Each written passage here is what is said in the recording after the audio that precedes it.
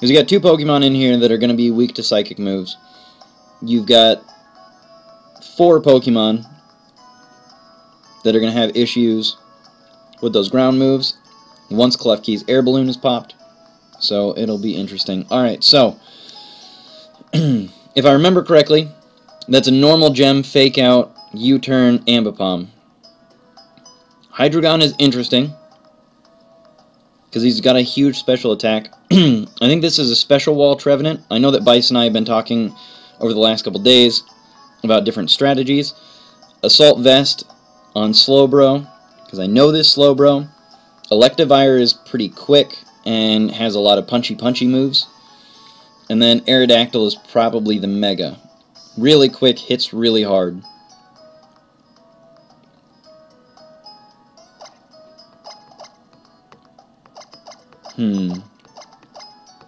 I don't know what's going to come out first, though. I have no idea what's happening first. So, hello everybody, this is DKG's Avos. I'm going to absolutely admit that I have no idea what's coming at me. Oh yeah, that Electivire is an expert belt. Increases super effective moves. Alright, so Ambipom has come out first. And so there's probably something happening with Fake Out and Fling and everything else.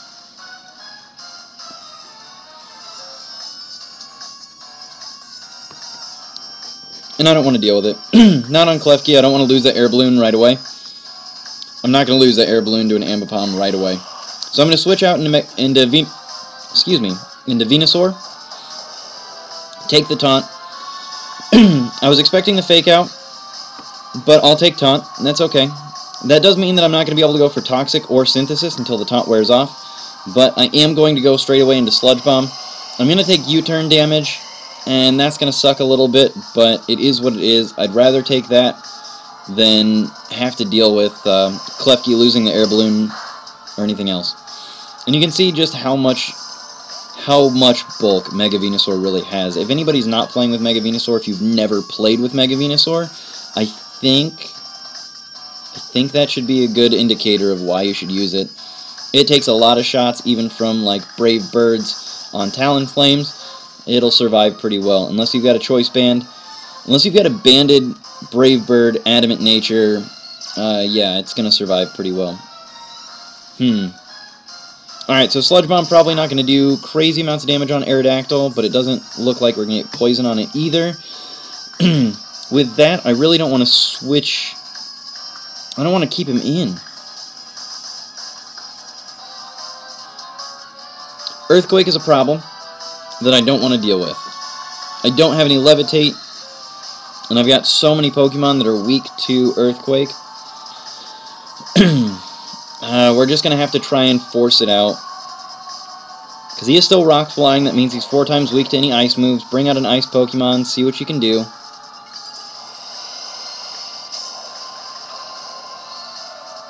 It's a little worrisome. Because there's a lot of things that Aerodactyl can do. Walrein is pretty bulky. He's more of a special defense wall in the way that I've built him. And so it's a little rough having this out and about, but knowing that I survived that Aerial Ace pretty well, I feel like we might be able to scare out Aerodactyl with the Ice Fang. So it looks like we've done pretty well. Now, this is a Regenerator Slowbro. He's got the Assault Vest, but this is a curse set on Walrein with already a lot of special defense bulk. So I feel like we should be okay to set up Hail. We've got Slowbro is really defensive bulky with the Assault Vest on top of that. He's going to be an all-around bulky Pokemon, and then he's going to regenerate 30% of his HP on the switch.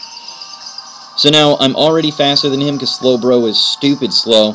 And then, I mean, once you max out his bulkiness, you're going to be okay there. But again, special defensive bulky, taking neutral damage. Oh, the burn sucks though. Oh, that sucks so much. I'm not digging that burn. That burn is not a happy burn.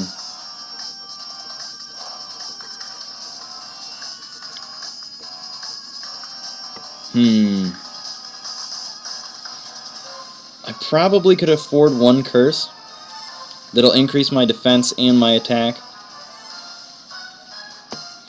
But I feel like going for the flinch hacks on Crunch is a better choice than trying to go for... nope, it's not working. Alright, I can't keep him in against these flamethrowers. Yes, I'm going to get Ice Body. Yes, I'm going to get the lefties, but Burn's going to negate most of that. So, unfortunately, Walryn really can't stay in on this. I want to keep him alive for that just that little bit longer. Because he's losing the same amount of HP to Burn as he's gaining back from lefties and everything else, so...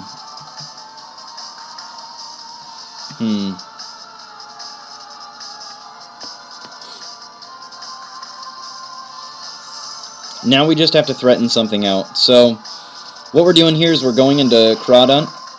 Crawdaunt has an Assault Vest of his own, and has Knockoff. But it looks like he predicted the switch pretty well, knowing what we were going to run into. And now, unfortunately... Oh, Crawdaunt.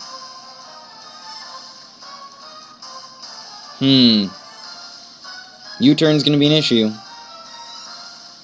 Crawdaunt is pretty defensive bulky. He doesn't have a whole lot of HP, so maybe we can get away with it. I don't know. We'll have to check it out. It's risky. Alright, so he's going to go for Fake Out with the normal gem. So he burned up the normal gem, which I'm okay with. Got the Flinchy Flinch. But Crawdaunt's not going to be able to survive that U-turn. I'm just not seeing it.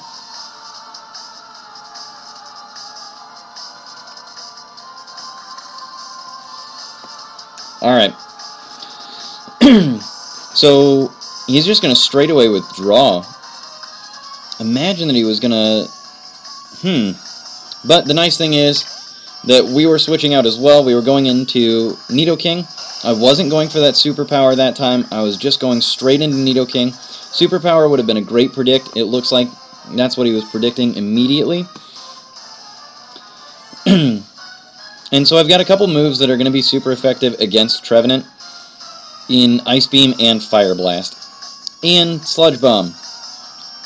Almost all my moves are super effective against Trevenant. So I'm expecting that Trevenant is going to switch out, but it looks like he's going to stick around. He is a special defensive wall. And so if I had gone for Sludge Bomb, he would be out of here. Just things to know. I was predicting a switch, so I went for Ice Beam that looked like it was going to do some neutral coverage against most things, except for, let's say, yeah, that's Slowbro. Slowbro was the only thing that I was really worried about switching in, but it looks like with this Life Orb Sheer Force, we're going to do alright. And Slowbro's not going to be able to stay in on this. He's got Regenerator, so he's going to regenerate most of that back, but I don't imagine that he's going to stay in on this. I don't know. Maybe Sludge Bomb would have been the best way to go. Maybe it would have been the best way to go. Yeah. Clearly. Clearly, Sludge Bomb would have been the best choice instead of Ice Beam. Ah, man. It's kind of hard to wrap your head around the sheer force, and you're like, Ice Beam, after 15 years of using Ice Beam, you're like, oh, wait, it doesn't freeze anymore. So I do have T-Bolt, which is super effective against Aerodactyl. I've also got Ice Beam that is going to be 4 times super effective, so I'm going for that, hoping that Nidoking's going to be able to survive most anything. But it looks like we get some flinch hacks, so we're going to have to keep Nidoking alive. He's doing so much damage to everything that we cannot risk losing him. So we got to switch him out. It sucks, but you know what? The rest of his team is pretty slow, barring Ambipom. So we're switching into Klefki here to try and set something up and help ourselves out.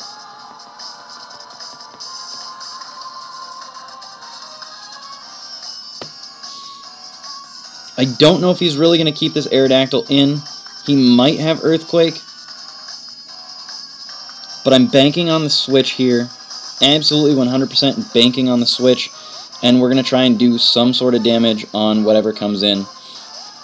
And so now we're going to see Trevenant, and I'm going for Foul Play. Trevenant's a pretty heavy physical attacker. Predicted the switch, got Trevenant out of here. Now, I was kind of expecting to see something else come in, maybe Slowbro. Slowbro would have taken super effective damage, not as much, just because he's not a physical attacker. But he was predicting that I was going to go for some sort of status move, and that was the thing that I was playing against. Alright, so now I need to keep Klefki alive, and I'm pretty sure that a maxed out, like, defensive, bulky Slowbro with HP and defense, he's not going to take out Klefki with a flamethrower. So I'm fairly certain that I can keep Klefki in here.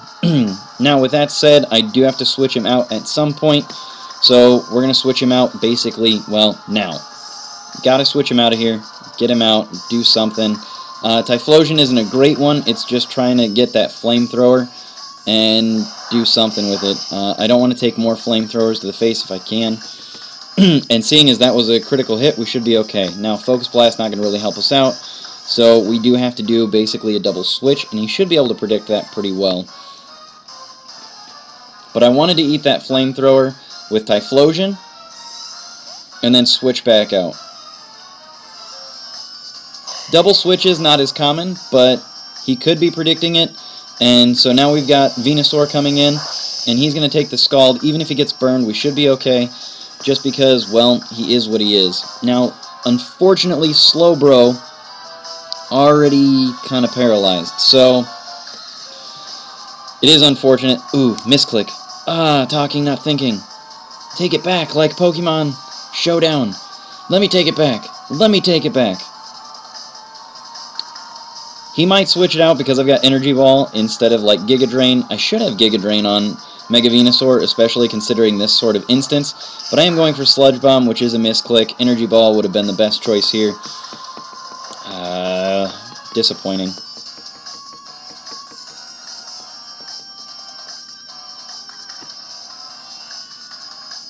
Energy Ball will OHKO.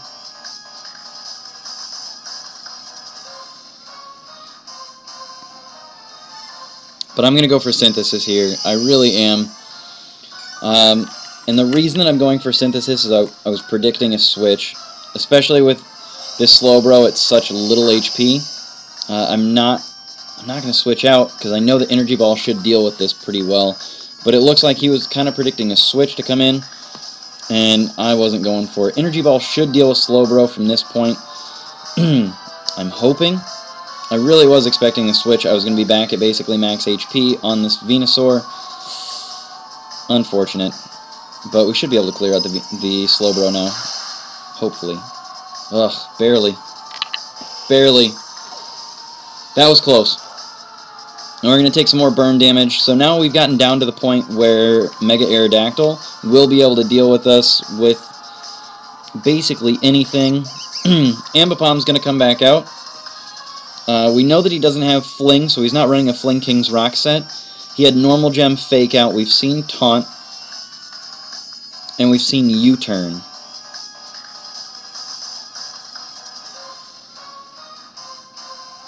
But if he is going to U-Turn, what is he going to be able to switch into? We've got Mega Aerodactyl, which we haven't done anything to. We'd love to have him paralyzed, but everything's basically at half HP. There's nothing I really want to take a U-turn with. Unfortunate. So he's going to go with Fake Out first, and then U-turn next. With the burn damage, U-turn's going to be pretty close to dealing with Venusaur. Oh, he's going to go for Acrobatics, because now he doesn't have an item. Oh, that's out of here. Had it been U-turn, we would have been able to deal with this pretty well, but that's unfortunate.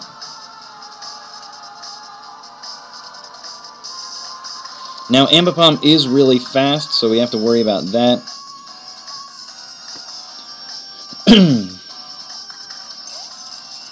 And we are sending out Klefki. Klefki is going to bait a Taunt, most likely.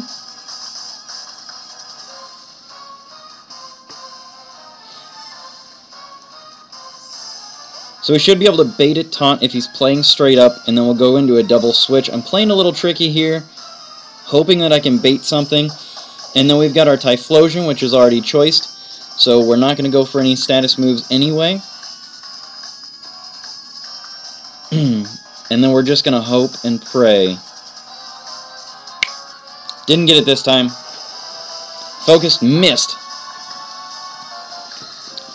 Alright, so I imagine the Aerodactyl's probably going to be the next one coming out. He's going to have a rock move. And even though we've got Choice Scarf on Typhlosion...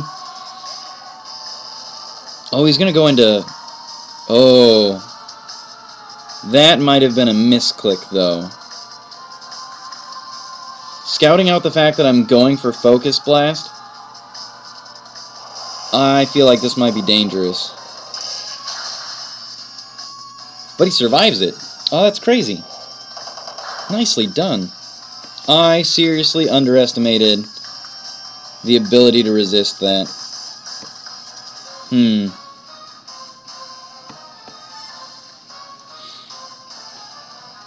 I did not think that Hydreigon was going to take a Focus Blast straight to the face. Really did not. 100% thought that he was going to be just screwed. Disappointing. Alright, Typhlosion. You disappoint me, sir.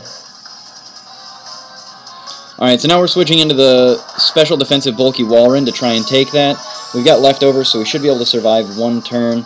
I was hoping that it was going to do less damage than that, just because the burn damage is going to take us down far enough. The Dark Pulse is out of here. So, I was hoping for something more than just Death Fodder with Walrein, but...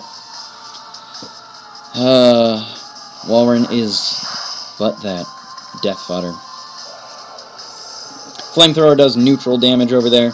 Now we've taken out Electivire. We've got the Hydreigon. We've got our Acrobatics and U-turn friend. Alright.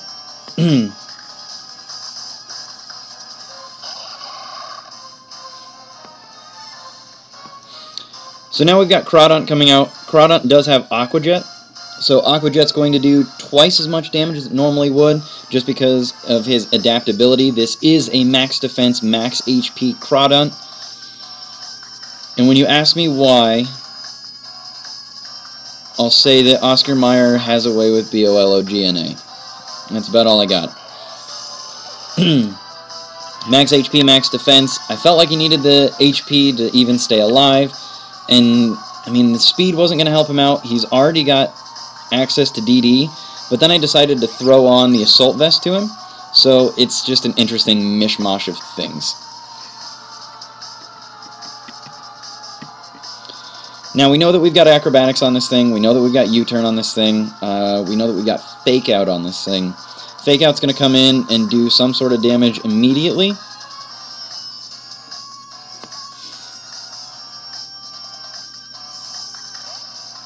And the only other thing that we have to worry about is that Aerodactyl. So I'm going to switch into Klefki, taking that Fake Out.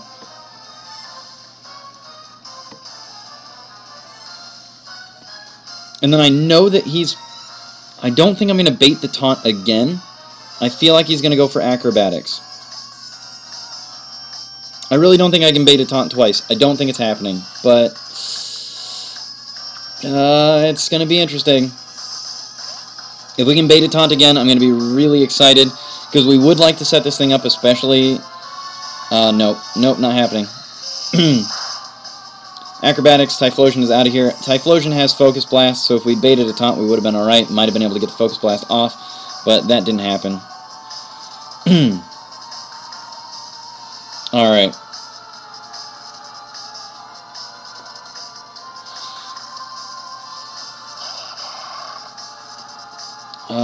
Crawdaunt, you gotta help us out, buddy. Crawdaunt can survive a U-turn. That's our biggest thing right now. That's what we're hoping for. Survive the U-turn. Got it. Okay, max defense, max HP. Not looking so dumb now, is it? Yeah, that's right. Not looking so dumb now. Yeah. Alright, so now Aerodactyl is going to come out because it's the only thing that he's got left to switch into. And we're going to go for Aqua Jet, which is going to do super effective damage as long as he keeps it in. But it doesn't look like he can really switch out.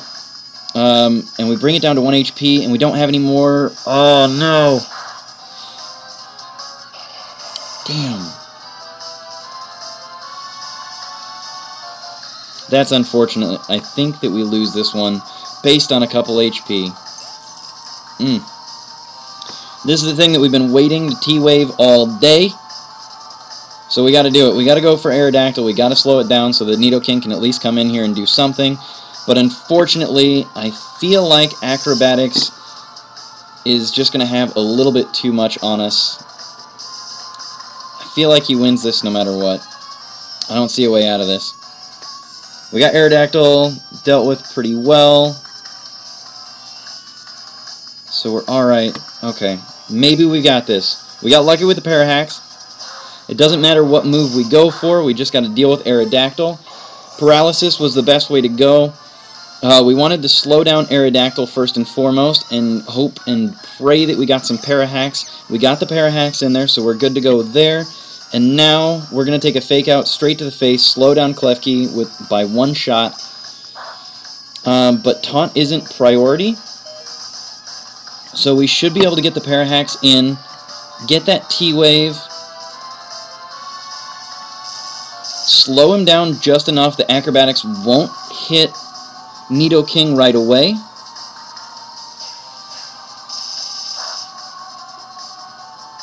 And Nidoking's got 1 shot at this. He's got 1 shot. Alright, Nidoking. Sheer Force and Life Orb against a paralyzed Ambipom. It's your 1 shot, buddy. Now, out of the 4 moves that we've got here, we've got Sludge Bomb, which is going to do neutral damage. We've got Fire Blast, which probably does more damage, because Fire Blast is more powerful. But we have to hit it, and we can't play on luck, so Fire Blast is out because it's got a chance to miss. Ice Beam and T-Bolt aren't as powerful because they're non-stab, so we have to go for Sludge Bomb here and hope that it deals with the rest of the HP on Ambipom, and we get a critical, so we win. Oh, man.